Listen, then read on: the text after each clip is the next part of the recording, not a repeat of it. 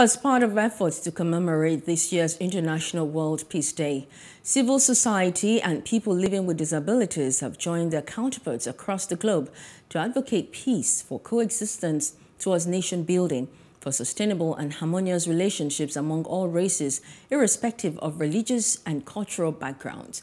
Habila Durafai's report is presented from our studios.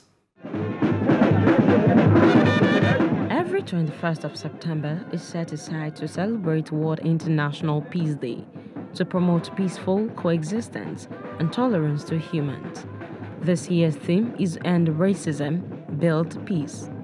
Speaking at the Peace Walk in Kaduna, the founder of Legacy Foundation, Kaltumi Abdulaziz, says peace is the bedrock for nation building, growth and development for any nation, saying inclusion of all strata of the society in the governance process of the country, with particular focus on women, youth, and people living with disabilities, can all change the trajectory of this country without resorting to violence, which can be done through the power of votes.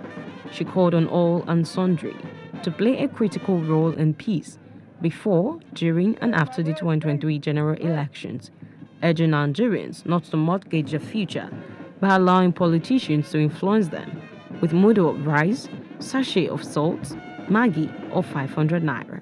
Come 2023, we the people and the youth of the Federal Republic of Nigeria will make very bold statements that cannot be influenced. We will not mortgage our future again. As Nigerian youth, we appeal to all not to allow themselves to be used. We must eschew division and build peace across the length and breadth of the country. Also, the program officer of the foundation, Emmanuel Lawrence, says there is the need for politicians to drive issue-based campaigns rather than throwing tantrums.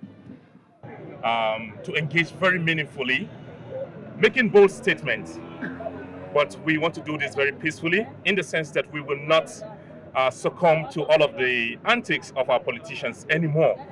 This is 2023 coming. Our future matters a lot to us. The future of Nigerian youth matters a lot. We will not succumb to violence. We will do the needful through the power of our votes. It is very important to us as individuals of Kaduna citizens, as youth, and also as any peace-loving person in Kaduna and Nigeria as a whole. Today, the world is marking International Day for Peace, and it's a day that is being celebrated worldwide, so we can't be left out. Of course, as youth, one of our core mandates is to participate in issues like this. The president of People Living with Disabilities, Ridwan Lawal, says government must engage religious leaders, traditional rulers, people living with disabilities, and youth in promoting peace building in the country, while advocating for 15% inclusion of people living with disabilities governance. Have a social contract with the politicians on issue of a percentage. Like you see, our mothers, women have been agitating for 35% affirmative action.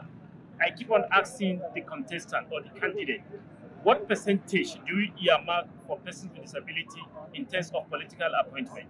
These are the issues. So I think any contestant or candidate that comes to persons with disability, we have to go on social contract with such a candidate. They appealed to Nigerians not to allow themselves to be used as vehicles or tools of division and destruction, but to promote peace and justice. Hello, hope you enjoyed the news. Please do subscribe to our YouTube channel and don't forget to hit the notification button so you get notified about fresh news updates.